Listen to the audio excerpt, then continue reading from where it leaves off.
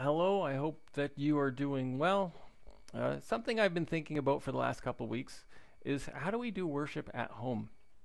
As some of us have never considered the question, or maybe you're actually considering the question right now.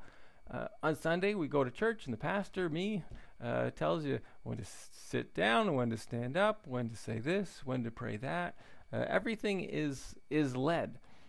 Now, when you miss a Sunday here or there, you might just listen to the message on the internet, and that's awesome. But right now, we're sort of looking at 3 or 4 months of not gathering together. We don't know when this is going to end. We don't know what it looks like. And so I was thinking that we probably want something a little more fuller than just listening to the message on the internet.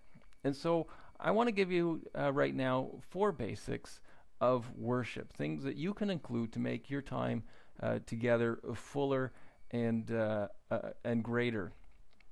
And so the basics are prayer, Bible, music, and intention or purpose. So the first is prayer. Prayer doesn't need to be any more complicated than speaking to God. That's what prayer is, when we talk to God.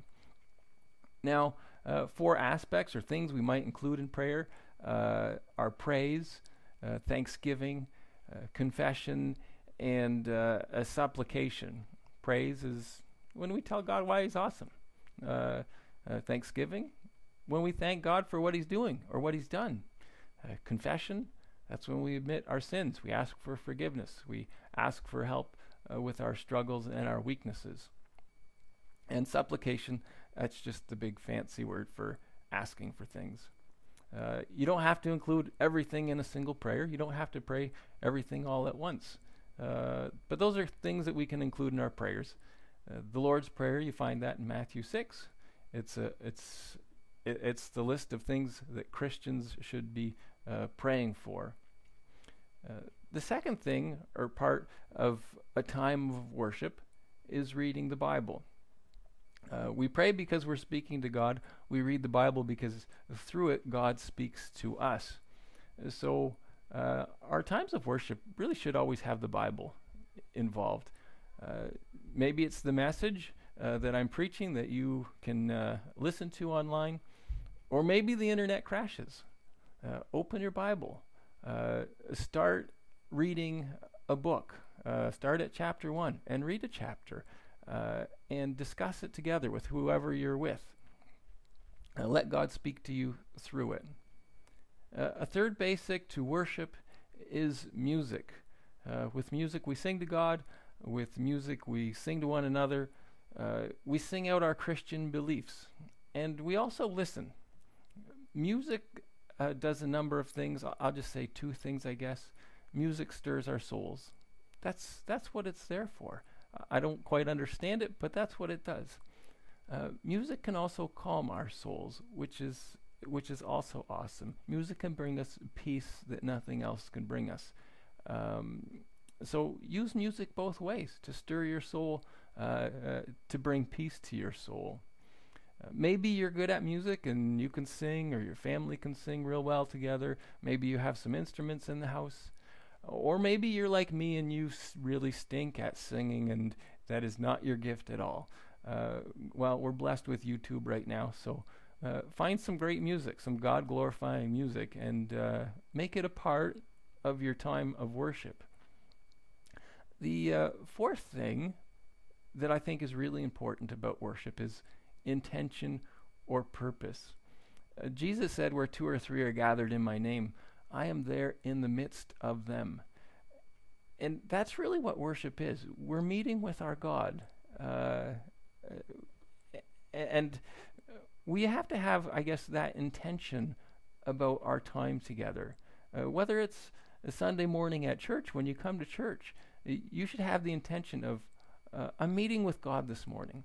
And if you're worshiping alone or you're worshiping with your family at home, that same intention is very important. Moses, when he approached the burning bush, he was commanded by God to remove his sandals because the ground on which he stood was holy. Now, When Moses came to the burning bush, he was curious. He wasn't going there for any intentional purpose of worshiping God. But when he came to that place, God informed him he was meeting with God, and so he had to change, his intention or his purpose. He had to take his sandals off. Things were changing.